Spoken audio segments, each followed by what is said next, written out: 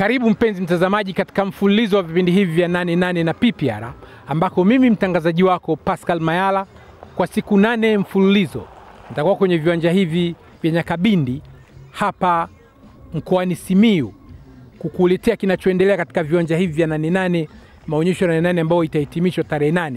Maonyesho ya Nane Nane leo yameingia siku yake ya pili, ambako maonyesho leo yametembelewa manaibu waziri wawili wa Wizara ya Kilimo. Hivyo basi tutatembeza katika baadhi ya mabanda. Hali kadhalika tukipata fursa tutaongea na manaibu waziri hao ambao wametembelea, na mwisho tutawatembelea wadhamini wetu wa kipindi hiki wakiweko mradi wa Mivaraf pamoja na Global Education Link. Kesho ndio maonyesho yanazinduliwa rasmi na mgeni rasmi katika ufunguzi atakuwa ni waziri. Karibuni basi tuwatembeze katika mabanda mbalimbali muweze kuona nini kinachoendelea kwenye viwanja hivi vya Nyakabindi. Watazamaji, niko mbele ya banda hili linaitwa Kirasa kama mnavyoweza mkaona, na mnaweza mkaona baadhi ya matrekta ya Massey Ferguson, na mhusika wa Kirasa atanitambulisha jina. Mimi naitwa Rashid Ahmed Bisanga, ni mkurugenzi mmojawapo wa kampuni ya Kirasa Limited.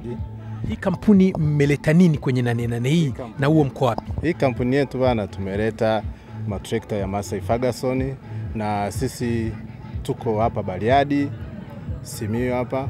Tuko karibu na Somanda, na makao makuu yako Dar es Salaam, na branch nyingine iko Mwanza.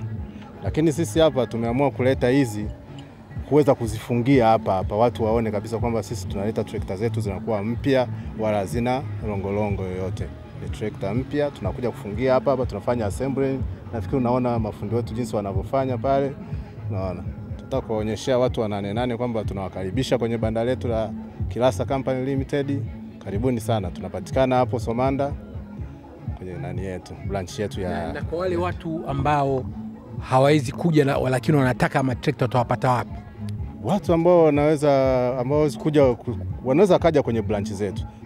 Kwanza tuna makao makuu yako Dar es Salaam, yako karibu na Riverside, Ubungo. Halafu hapa Bariadi, Simiyu tuko hapo Somanda karibu na kanisa, halmashauri ya Somanda pale. Na halafu Mwanza tuko karibu na Nyakato sokoni, na tuko maeneo hayo. Kwa hiyo watu tunawakaribisha, wanaweza kutukuta maeneo hayo, na namba zetu za simu tunaweza tukawapa bila wasiwasi yoyote. Basi watazamaji, kuna matrekta na matrekta. Watu wanaojua kuhusu matrekta wanajua kabisa kwamba trekta jamani ni Massey Ferguson. Sijasema kwamba matrekta mengine sio matrekta, hapana, nayo ni matrekta. Lakini watu wanaojua kazi ya trekta na trekta za ukweli ni Massey Ferguson. Sasa wale ambao mmeguswa na hili tangazo, piga namba hiyo ambao unaiona hapo, pata Massey Ferguson yako. Hakuna uongo. Ili kilimo kiweze kumkomboa Mtanzania. Mtanisamee jamani, lazima tuambiane ukweli wa Tanzania wenzangu. Kilimo cha jembe la mkono hakiwezi kutukomboa taifa la Tanzania. Ili tuweze kukomboka kwenye kilimo cha ukweli ni kilimo biashara. Na kilimo biashara kinafanywa kwa kutumia vifaa kama hivi mnavyoviona, matrekta, na yanauzwa bei poa kabisa. Sitaki hata kutangaza bei hapa, ila matrekta yote yaishe. Tuone mkono unavyotengenezwa, wanatengenezea hapa Nane Nane, hapa Simiyu. Hapa haya ni majembe ambayo yameishafungwa, na yule pale unamuona kama anavyofunga hizo jembe. Hizi jembe zetu ni za diski 3. Hizi trekta zote zinatumia diski 3. Horsepower 50, horsepower 60, horsepower 75 zote zinatumia diski 3. Kama hivi mnavyoona, kama kiwanda tu, hatuna tofauti na kiwanda, kwa sababu tunakuja tunaassemble hapa kila kitu. Kwa hiyo hawa jamaa wa Kirasa wanafanya utekelezaji kabisa wa kauli ya Rais ya Tanzania viwanda kwa kutengeneza kabisa. Sasa hapa mnapoona, hapa ndio kwenye kiwanda cha Massey Ferguson. Matrekta yanakuja kutoka huko yanakotoka, alafu wanafanya assembling hapa kwa hapa. Kwa hiyo unanunua kitu ambacho ni kipya cha ukweli na huku unakishuhudia. Jamani, naomba tusiongee mengi, watu waje Nane Nane hapa Simiyu. Watazamaji, miongoni mwa vitu vizuri sana kwenye maonyesho ya Nane Nane ambacho kinaonekana kama ni maajabu, ni banda moja kubwa sana ambalo halijawahi kutokea katika maonyesho mengine yoyote. Hii ina maana kwamba Mheshimiwa Mtaka umefanya kazi nzuri. Ila nimekutana na kijana hapa amenitambulisha kwamba yeye ndio amesimamisha lile dubwana pale nyuma. Bwana unaitwa nani? Mimi naitwa Eric Chonjo, mkurugenzi wa kampuni ya Eco Homes. Sisi tulipewa hii kazi ya kujenga hili banda Bahati nzuri au bahati mbaya tulipewa muda mchache sana, kuanzia mwezi wa 6 mwishoni ndo tulipewa hii kazi. Tukasema bwana, tukamhakikishia bwana Mtaka kwamba tutaimaliza ndani ya siku 30. Na kweli tukaanza ndani ya siku 30 na imeisha ndani ya siku 30. Na inavyoonekana kama inavyoonekana hapo. Nafikiri wote mnaweza mkaishuhudia. Bwana, hongera sana. Sasa hebu ongelee kidogo kuhusu Eco Home. Mmewezaje kujenga mdude mkubwa kama huu ndani ya muda mfupi, na nyinyi mnafanya shughuli gani nyingine? Sisi ni wakandarasi wa kutumia vyuma. Sisi ni wajenzi wa majengo kwa kutumia vyuma. Tuko Mbezi Beach na kiwanda chetu kiko kule Mbezi Beach. Tuliweza kuijenga hii kwa sababu ya uharaka wa mahitaji ya nani. Kwa hiyo tukasema okay, tuangalie alternative ya ujenzi ambao ni haraka zaidi. Kwa hiyo ndo tukaopt kwa chuma. Hii chuma sio chuma unavyoiona, ni specialized ambayo tuna maengineer kwenye kampuni yetu ambao kazi yao ni kudesign na kuangalia vigezo vyote ambavyo vinafanya jengo liwe imara na lisipodondoka. Kwa mfano kama mkiliona nyuma yangu hapa, hiki ni chuma ambacho hata iwe mvua, ije earthquake, ije chochote, haitakaa idondoke. Asante. Basi watazamaji, kwenye kipindi chetu cha kesho tutawatembeza kidogo ndani ya huo mjengo muweze kushuhudia ni wakina nani wako humu ndani. Sisi hatujajikita tu kwenye majengo kama haya. Nyumba za bei nafuu, nyumba za bei ya juu, nyumba za bei ya katikati, zote tunajenga. Sisi tunajenga chochote ambacho kina kuta 4 ambacho kinaitwa jengo. Whether ni dispensary, nyumba ya kuishi, maduka, chochote kile tunajenga, lakini ujenzi wetu tunatumia vyuma. Ni haraka, ni bora zaidi, na pia ni bei ambayo ni nafuu. Tulimpata naibu waziri wa kilimo, Mheshimiwa Dr. Mwanjelwa. Dr. nimekuona umetembelea kidogo maonyesho hapa Simiyu. Una nini ambacho unaweza kuwaambia Watanzania tukashare na wewe kile ambacho umekiona? Kwanza haya maonyesho ya Nane Nane Simiyu ni maonyesho ambayo yanatuhusu sisi Wizara ya Kilimo moja kwa moja, kwa sababu yanazungumzia kilimo, uvuvi na ufugaji. Na nichukue fursa hii kwanza kualika Watanzania wote, wafanyabiashara wote na wakulima ambao ndio sekta yao, pamoja na wafugaji na wavuvi, kuja Simiyu katika viwanja hivi vya Nyakabindi. Uhamasishaji ni mkubwa kama mnavyoona, na nimetembelea mabanda karibu yote, na ni sehemu mojawapo ya kuelezea shughuli mbalimbali za uvuvi, mifugo, kilimo ambazo zinafanywa na wakulima, wavuvi na wafugaji wa Tanzania pamoja na Watanzania wote kwa ujumla.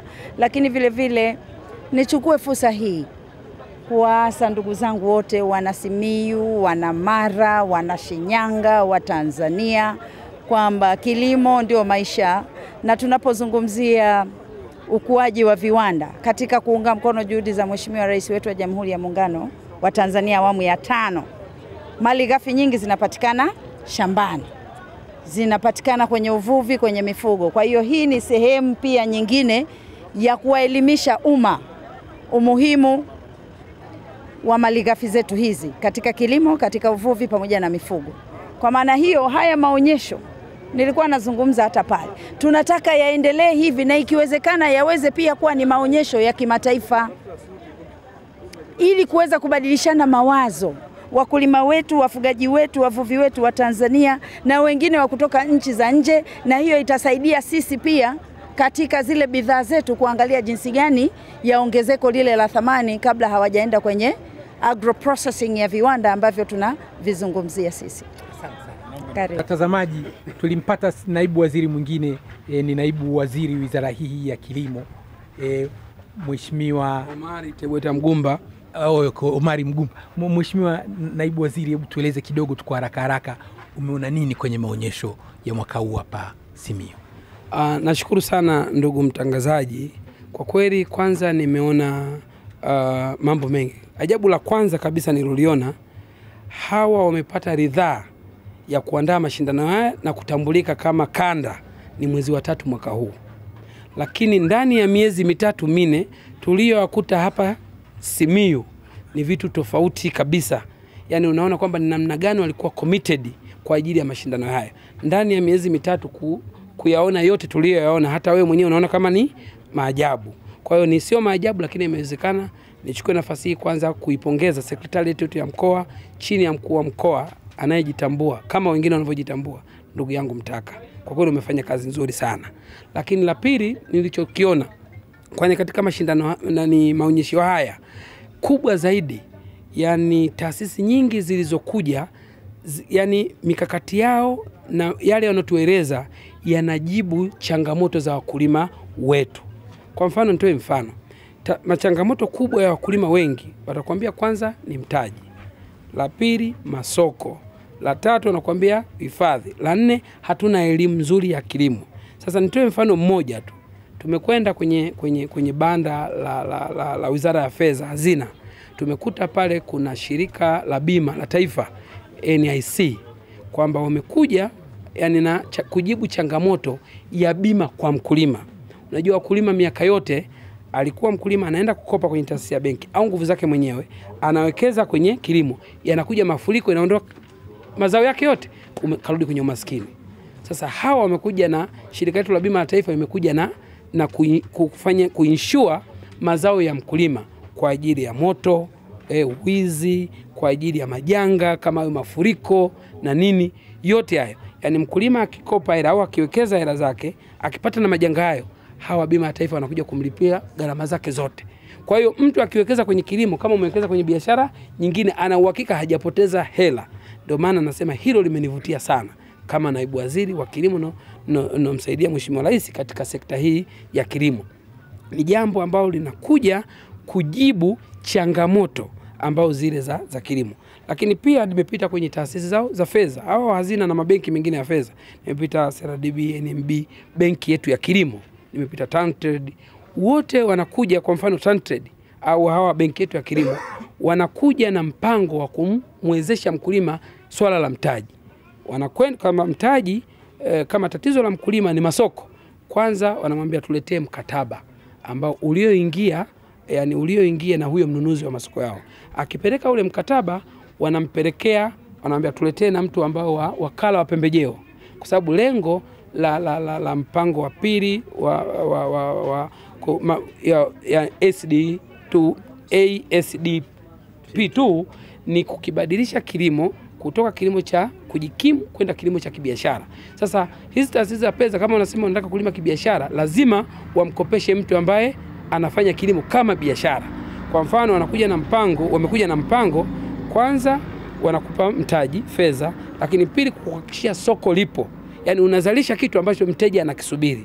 Kwa hiyo yule mteja naye kwa ajili ya kuleta commitment, kama atakuja kununua, asije baadaye bei zinashuka alafu yeye anakimbia anambia lete mkataba. Saini mkataba, utanunua kwa bei gani, ili kumlinda mkulima huyu bei kishuka ikipanda, yani yeye lazima alipwe. Na kwa mfano kama leo tu mahindi watu wamelima zaidi kilo moja kwa ya mahindi kuzalisha zaidi ya 388, lakini leo mahindi sokoni yako 200, 300. So unaona mkulima badala tunasema kilimo kitamnunua, manake sasa anarudi nyuma, chochote alichowekeza pale kimeondoka. Sasa hawa wanaokuja na mpango huu manake wanajibu changamoto hizo. Hayo ndio mambo makubwa sana yamenivutia, kwa sababu ni mambo ambayo yamekuja yanajibu changamoto za wakulima wengi wa Tanzania. Kwa hiyo nichukue nafasi hii kuambia Watanzania tutumie fursa hii, tuje kwa wingi, tupate elimu hii kama nilivyopata mimi, na wale ambao hawakupata nafasi ya kuja hapa wawe karibu ya runinga zao, redio zao, kuyajua yote haya mazuri ambao mnafanya wenzetu waandishi wa habari. Na niwaombe nyinyi wa mwisho waandishi wa habari, fanyeni, kuna mambo mazuri kwenye maonyesho hayo, fanyeni kazi yenu ili elimu hii ifike kwa wakulima wengi, wafaidike na serikali yao ya awamu ya 5 ya Dr. John Pombe Magufuli, aliyeamua sasa kuwekeza kweli katika kilimo baada ya kutambua kwamba Watanzania wengi zaidi ya 65.5 wamejiajiri kwenye kilimo. Asante. Nakushukuru sana ndugu. Asante sana ndugu. Na baada ya kuzungumza na naibu waziri, nilizungumza na mmoja wa washiriki kwenye banda hili la PAS, atanitambulisha jina lake. Mimi naitwa Juma Jaganti Kisinza, ni mwenyekiti wa kikundi cha wamiliki wa mashine, kwa kifupi tunaita Kichawama. Tuko Magu, wilaya Magu, kata ya Itumbili. Shughuli yetu kubwa tunakoboa mpunga na kuufungasha katika vifungashio kama hivi. Mmewezeshwaje mpaka mkaweza kumiliki mashine, na nani amewawezesha?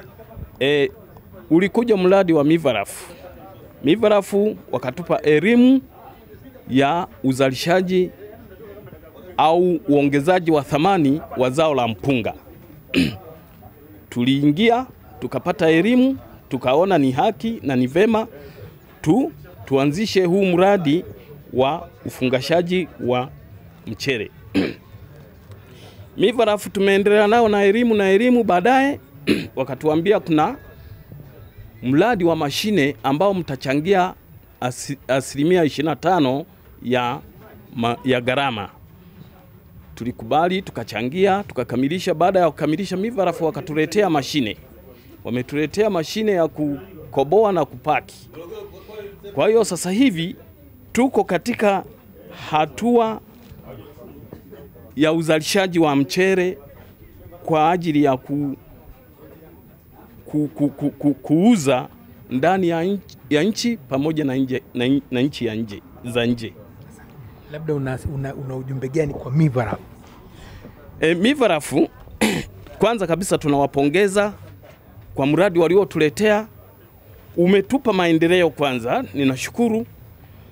Pamoja na SIDO, baada ya hapo Mivarafu walituelekeza kwenda kushirikiana na SIDO kutafuta masoko, na SIDO walianza kututafutia vifungashio kama hivi hapa mnavyoona. Vile vile watu hao wawili wote tunawashukuru, na nazidi kupongeza na kusisitiza kwamba wazidi kutupa elimu zaidi ili tuelewe zaidi na zaidi jinsi ya uzalishaji wa mchele. Asante. Wapenzi watazamaji, basi baada ya kupata habari njema kuhusu hawa Kichawama, hebu tutoke kidogo hapa uwanjani, twende kidogo pale Magu tukashuhudie hizo mashine, alafu tutarudisha kiwanjani. Tutaendelea ikiwa sehemu hii imedhaminiwa na mradi huo wa kuwawezesha wakulima kuongeza thamani mazao yao, Mivarafu, ulioko chini ya ofisi ya waziri mkuu. Pia tulimpata kamanda polisi mkoa huu mpya wa Simiyu, atajitambulisha jina. Kwa jina naitwa Deusidediti Kaizirege Nsimeki, mkuu wa polisi mkoa wa Simiyu. Afande, hebu tueleze kidogo tu usalama ukoje kwa watu ambao wanategemea kuja kwenye maonyesho haya hapa Simiyu? Ni kweli usalama umeimarishwa. Tuna kituo cha polisi hapa ambacho kina askari wetu aina mbalimbali, trafiki, CID pamoja na hawa wa general duty ambao wanafanya shughuli mbalimbali, na tumehakikisha tu sehemu za parking askari wa usalama barabarani wapo kuelekeza wananchi kwa njia moja au nyingine. Lakini pembezoni vile vile tumeweka askari kwa sababu tukijua uwanja wenyewe hauna miundombinu ya kukinga kwa ujumla wake. Kwa hiyo kuna askari kachero na uniform kuhakikisha usalama unakuwa imara kwa siku zote 8 za maonyesho haya. Nashukuru. Asante. Kwa vile kesho ndio maonyesho yanafunguliwa rasmi, nimepata bahati ya kumpata mkuu wa mkoa huu wa Simiyu, Mheshimiwa Mtaka. Atatueleza kidogo kwanza maandalizi yameendaje? Kwa asilimia 100 tumekamilisha maandalizi. Tumekamilisha maandalizi kwa asilimia 100. Vile vitu vya msingi vya kusababisha maonyesho yafanyike vimekamilika. Barabara za uhakika, mwanga kwa maana taa usiku, vyoo standard vya kutumia watu wa madaraja yote including VIP, lakini na vyoo vya wananchi wa kawaida ambao ni vizuri vimekamilika. Maeneo ya vyakula kwamba tukija watu watapata wapi chakula cha kununua, zile huduma zote za msingi yamekamilika. Eneo ambalo uzinduzi utafanyika limekamilika. Waonyeshaji karibu wa makundi yote wa taasisi zote wanazogusa kilimo biashara, kwenye mifugo, kwenye uvuvi, sekta kilimo, wasindikaji, watu wanaoongeza thamani kwenye bidhaa zao wamefika kwa sehemu kubwa. Mimi nasema miundombinu yote ya muhimu kwenye viwanja vya maonyesho vya Kabindi vimekamilika. Kinachosubiriwa sasa ni siku ya uzinduzi wenyewe rasmi ambao ni tarehe 3. Niwaalike wananchi wote wa mkoa wa Simiyu, lakini mikoa yote ambayo inaunda kanda yetu kuweza kuhudhuria kwenye uzinduzi huo, lakini na wananchi wote ambao wanafuatia maonyesho haya. Haya ni maonyesho pekee sana ambao ningetamani Watanzania wafike. Naamini hawatatoka bure. Hapa tuwafanya real transformation ya knowledge, transformation ya maarifa. Namna gani unapata uthubutu kwenye uwekezaji na hususan kwenye mazingira ulionayo. Unachokuja kiona hapa ni Watanzania kuja kuamua kwamba Mheshimiwa Rais anapozungumzia dhana ya viwanda, dhana ya uwekezaji kwenye viwanda, una haja ya kuchukua hela na kwenda kufungua baa. Vipo vitu ambavyo ukafanya kwenye uwezo wako tu pale ulipo, mashine za kutengeneza sabuni, mashine za kutengeneza kuhamisha karanga kuja kwenye mafuta, mashine za kupukuchua mahindi. Teknolojia ndogo ndogo ambazo ziko ndani ya uwezo wa vipato vya Watanzania unakuja kuziona hapa.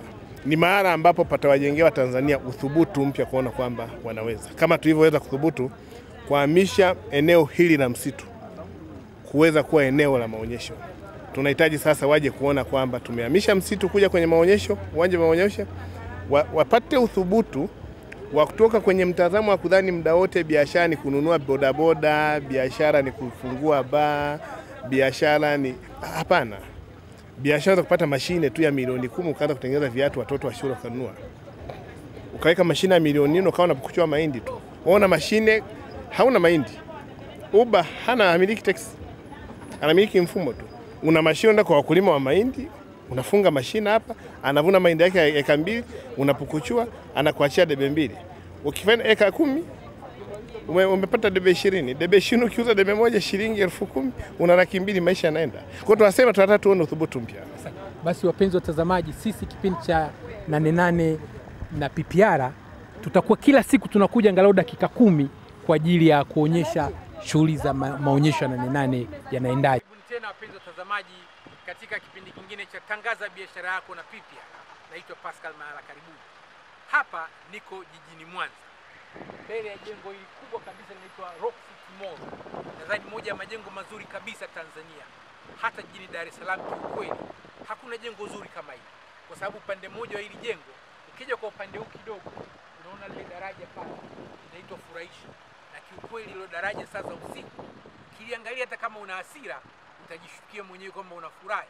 Lakini kuna upande mwingine hapa kuna viwanja vya kucheza watoto. Kwa hiyo Mwanza kwa kweli imebadilika. Ila kinachofanya nimekuja hapa, wateja hao ni Global Education Link, ile kampuni maarufu kabisa ya kupeleka wanafunzi vyuo vya nje, kwa wako ndani hapo ghorofa ya 2. Hebu sasa niwaingize ndani na kwenda kutembelea Global Education Link. Karibu. Sasa ndio nimeingia kwenye hili jengo, ndani ya jengo la Rock City Mall, na niko nje ya ofisi ya Global Education Link, imeandikwa karibu chuo kikuu vya nje. Tuna mkurugenzi wa Global Bwana Abdulmalik Mole. Atatueleza kidogo. Abdulmalik Mole, hii Global ya hapa Mwanza Rock City, watu wa Mwanza mnawaambia waje kupata huduma gani? Global Education Link ni mawakala wa vyuo vikuu nje ya nchi, kama ambavyo tulivyo makao makuu Dar es Salaam. Humu ndani tunafanya udahili wa moja kwa moja kama tunavyofanya Dar es Salaam. Humu ndani tunatoa mikopo ya wanafunzi wanaotaka kwenda kusoma vyuo vikuu nje ya nchi, kwa maana ya kuwasaidia na kukopesha wazazi wao. Humu ndani huduma za kufanya process za visa humu ndani zinafanyika.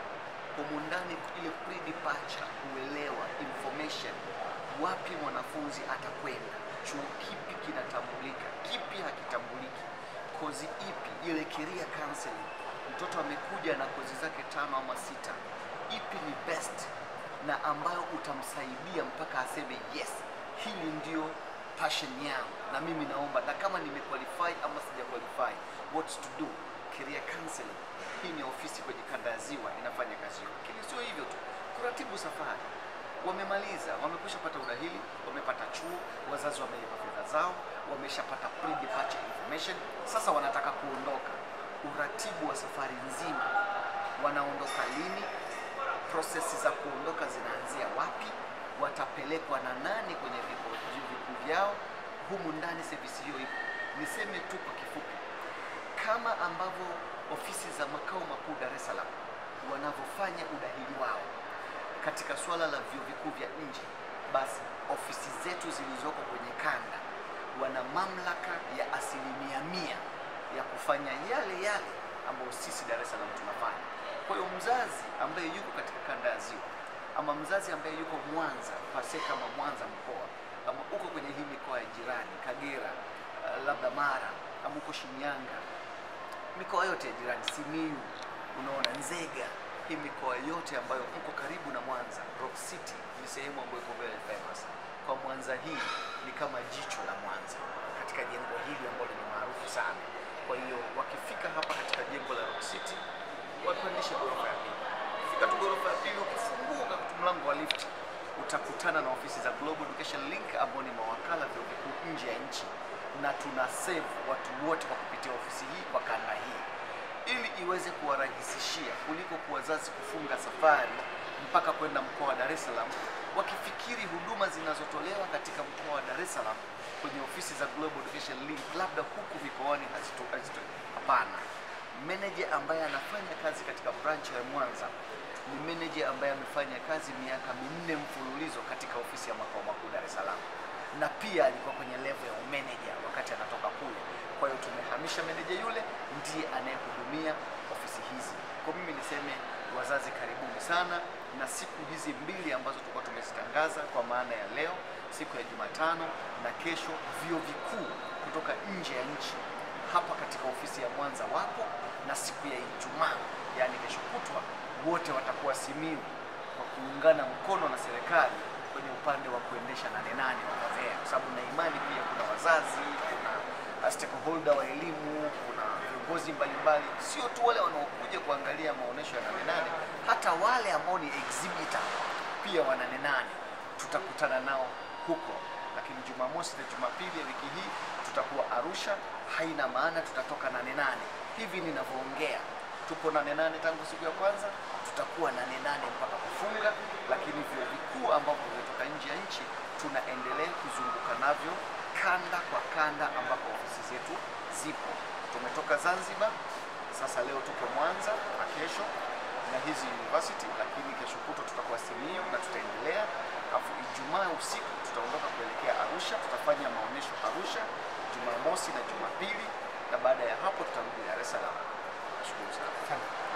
Basi watazamaji, niwaingize ndani kwenda kuongea na meneja wa Global Education Link tawi la Mwanza hapa Rock City.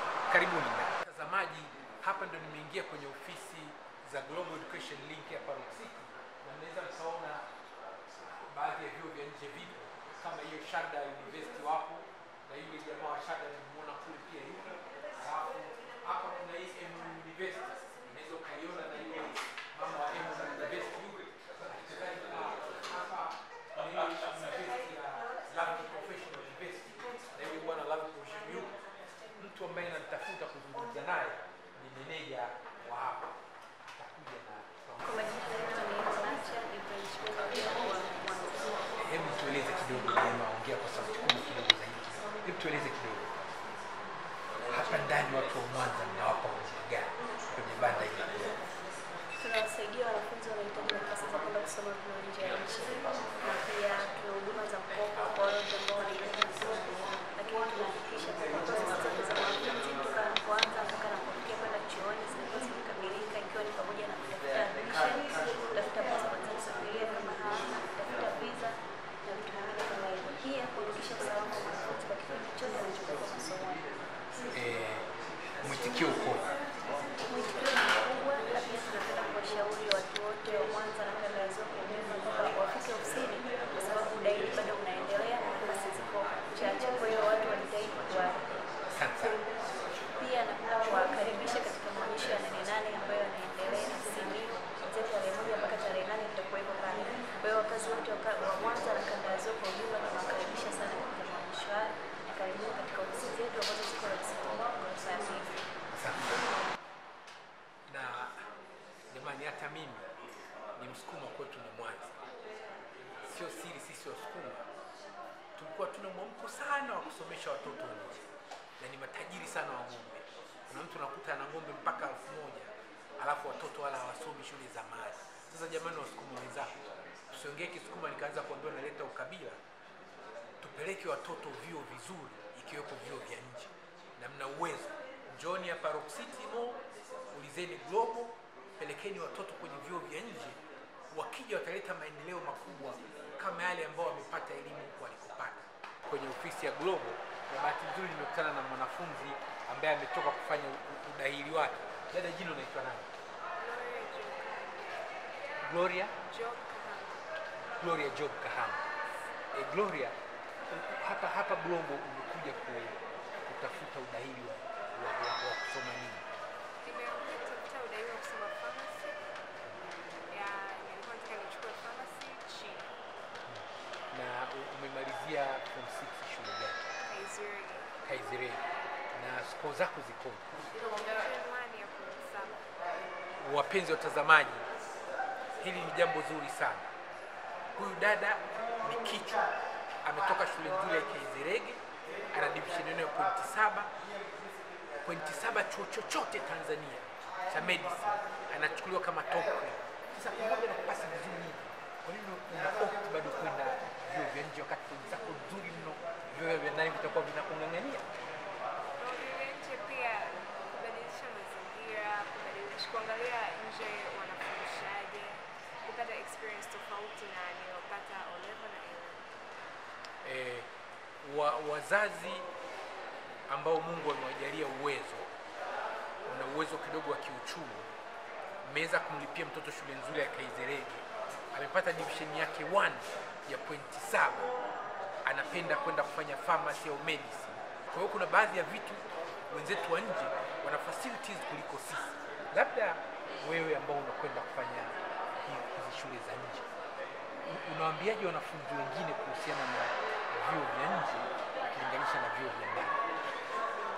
Kwa mimi I think vyuo vya nje si kwamba tunaisema sana Tanzania, lakini exposure ya kusomea nje I guess ni nzuri zaidi kwa sababu kwanza facilities zao ni nyingi zaidi kuliko huku, walimu wao wako very experienced kuliko walimu wa huku. Na pia I guess ni Asante sana. Jamani, dada hongera sana. Division 1 ya pointi 7. I feel very proud. Job Hamba na Mama Kahama, hongereni kumfunza mtoto vizuri namna hii, na nimeona ametoka kulipia pale pale, anakwenda kwenye scholarship yake, amedailiwa, amepita, anakwenda na atarudi kuwa daktari mzuri sana ufahamu. Asante sana. Thanks. Na kingine ambacho lazima tuongee kusema kweli ni kitu kizuri kwenye elimu.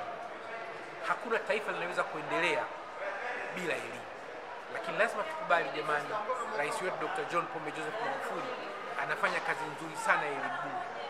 Hawa wanafunzi wa elimu bure wanaosoma shule za msingi elimu bure, inatakiwa sasa Tanzania twende nao wote, waingie sekondari bure, wote waingie form 6 bure, ifike mahali hata elimu ya chuo kikuu tuweze kuwasomesha bure, ili tuwapate wasomi wengi, na taifa lenye elimu ni taifa ambalo linaendelea. Kwa hiyo Tanzania kusema kweli tumeanza, tunakwenda, lakini lazima tukubali katika upande wa vyuo vya nje, wale ambao mnapenda kupeleka watoto nje globe ndio wanaopeleka kwenye vyuo vizuri sana. Na kufikia hapa tumekamilisha kipindi hiki cha pili cha Nane Nane na PPR katika viwanja hivi hapa Simiyu. Kwa niaba ya PPR naitwa Pascal Mayala. Asanteni na kwaherini.